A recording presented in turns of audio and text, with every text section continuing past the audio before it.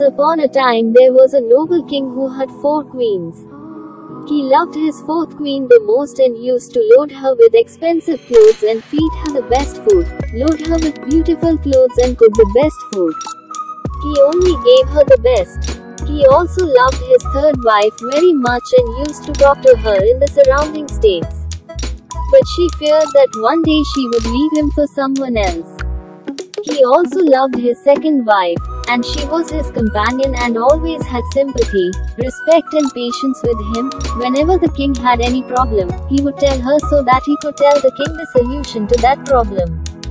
The king's 1st wife was the king's most loyal and helped greatly in increasing the kingdom and his wealth.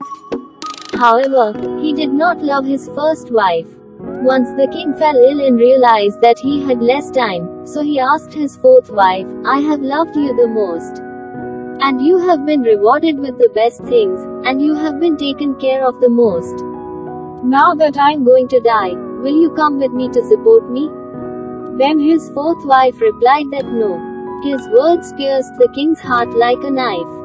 Now the sad king asked his 3rd wife that, "I have loved you all my life, now I am going, will you go with me?"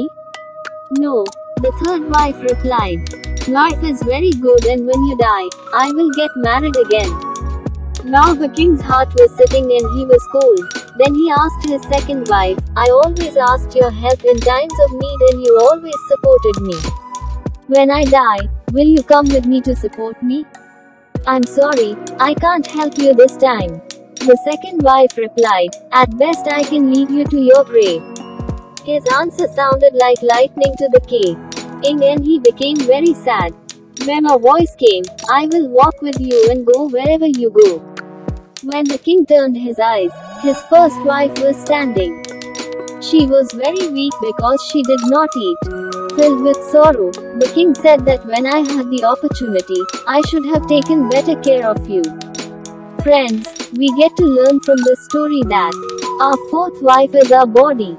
No matter how much we put our heart into decorating it, it will leave us at the time of death. Our 3rd wife is our wealth, status and wealth. When we die, it is passed on to others. Our Dasuri wife is our family and family. No matter how much she is with us, more and more she will come with us to the crematorium, but not beyond that. Our 1st wife is our soul, who often becomes unconscious of wealth, strength and ego. But our soul is the only one that will go wherever we go. That's why grow it, make it strong and take care of it from today. This is your biggest gift in the world.